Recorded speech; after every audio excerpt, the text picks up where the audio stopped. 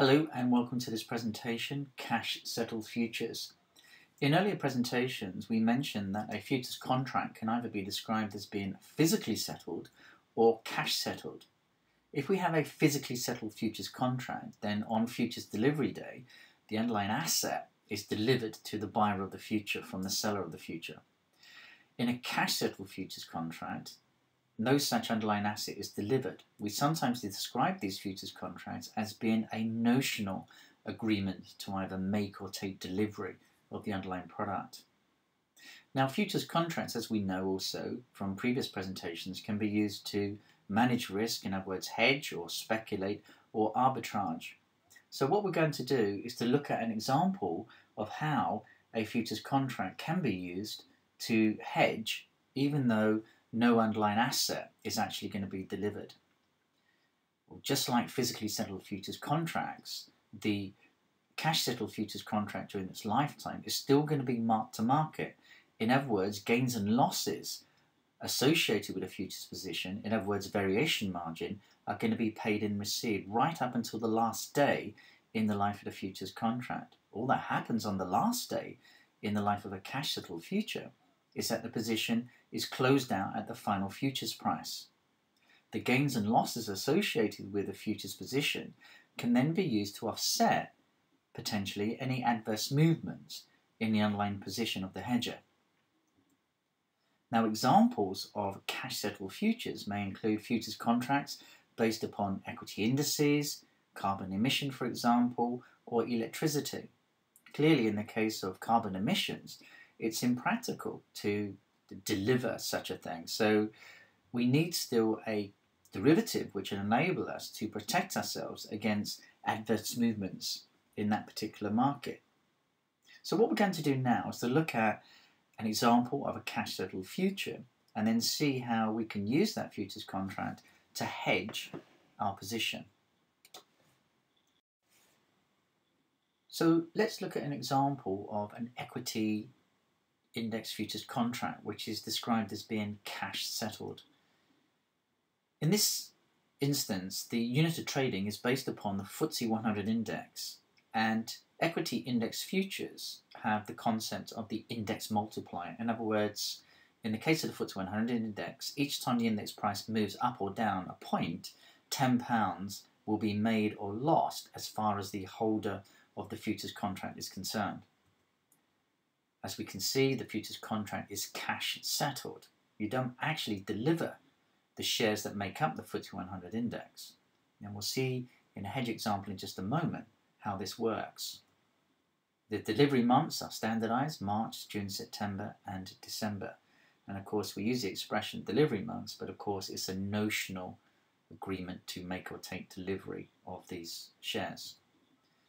The index, of course, is a price barometer based upon performance of the top 100 UK company shares on a market capitalization based approach. The futures contract is also related to the index, so the futures price moves up or down. For example, the index is quoted at, say, 5600 spot 5. Now, we know with futures contracts that we have this concept of a tick size and tick value.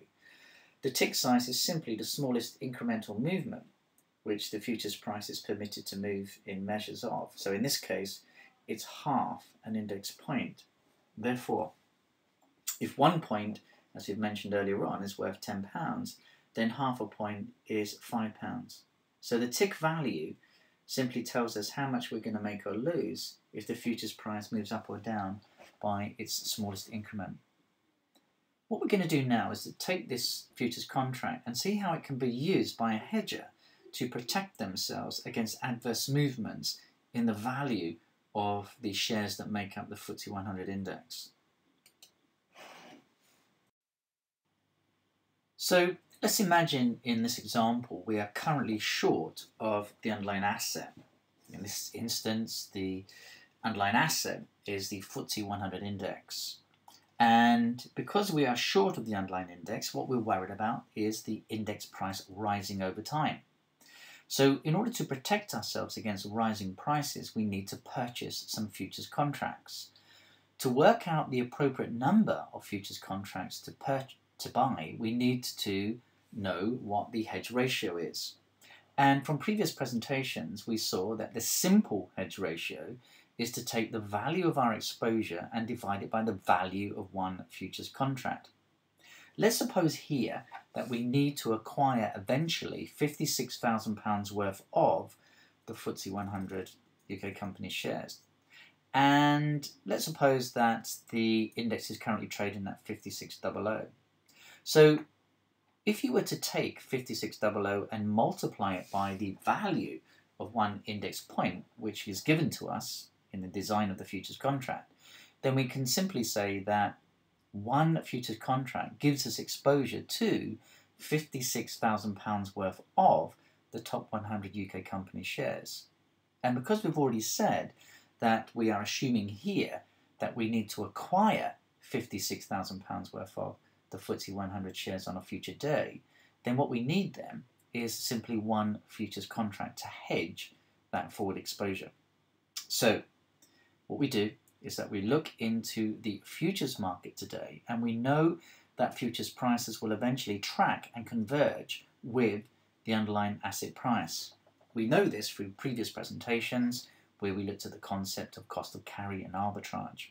And we can see here that today the futures price is trading at 56.30. Suppose then that over time the final futures price, which settles against the FTSE 100 index on its last trading day, is 57.50. Then if you buy futures at 56.30 and it settles at 57.50, that's a difference of 120 index points. We know that each index point is worth £10 and we traded one futures contract. So the benefit to us, the hedger then, is £1,200. This is called the hedge benefit or the futures profit or, of course, variation margin. So that cash compensation then is used because, as we know, in a cash settled futures contract, the seller of the futures contract doesn't actually have to now hand over to the buyer of the futures contract the top 100 UK company shares. All that happens is that the buyer of the future goes now into the underlying equity market and purchases those shares. But of course, they'll be doing so at an inflated price. But of course, the compensation from the futures contract offsets that extra cost. So to summarize then, what we've seen here is that a person who is short of the underlying asset, in this case the FTSE 100 index, can protect themselves against rising prices by simply buying an appropriate number of futures contracts. So all that happens, just like with a physically settled contract, the futures contract will be marked to market every day. So when you look back over the life of the futures contract, as we can see here, the holder of the future will benefit to the tune of £1,200. That variation margin benefit then is used to offset against the fact that being a natural short, and because it's not physically settled, you need to cover yourself now by going into the underlying market, buying the asset, admittedly at an inflated price, but of course that futures compensation offsets you against that higher cost.